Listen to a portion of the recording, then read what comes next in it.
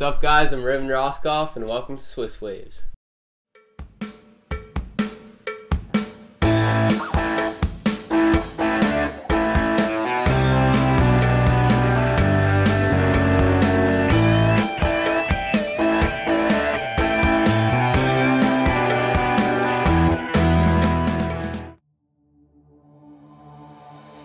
In episode 2 of Swiss Waves, we're going to be looking at Oana.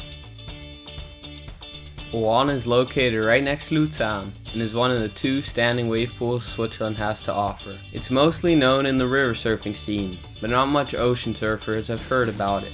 So what kind of wave pool is Oana? Oana is an artificial standing wave that uses city wave technology. Below the wave there's a big tank of water, and when you turn on the pumps, the water comes gushing out super fast, which creates a standing wave because of all the water pressure from the back. At Oana, there's also a little ramp at the bottom, which helps the shape of the wave.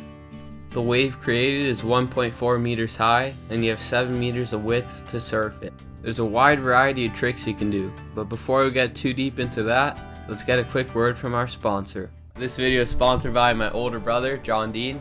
He got me this mic, so I hope the audio quality is a solid 9 out of 10 or something. The background isn't quite there yet, and the lighting isn't perfect. But yeah, I should do for this video, and hope you guys enjoy.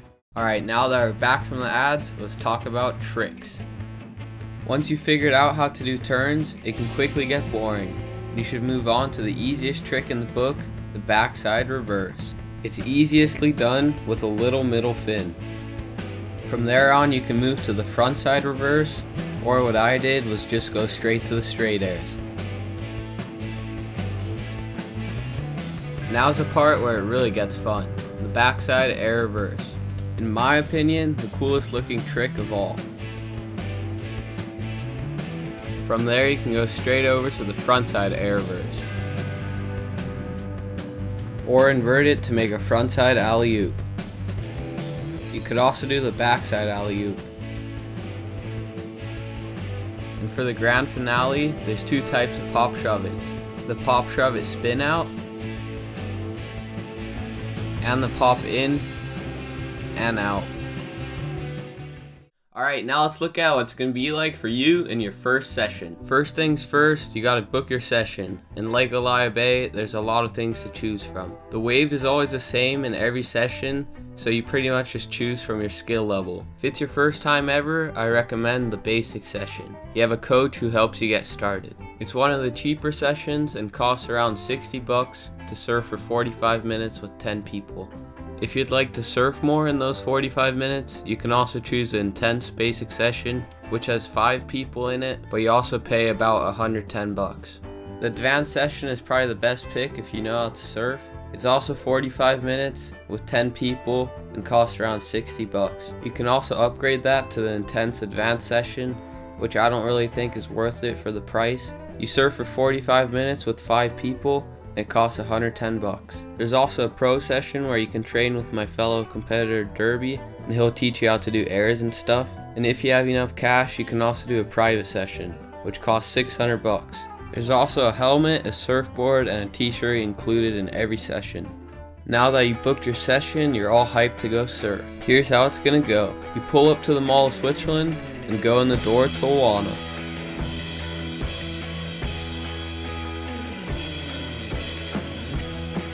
You're gonna watch a few surfers first, then check in, wax up your board, and head down to the pool.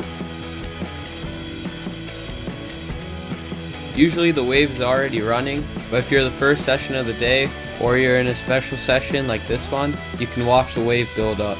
Once the wave is up, you can drop in 2 ways. You can sit down and go, or you can jump in.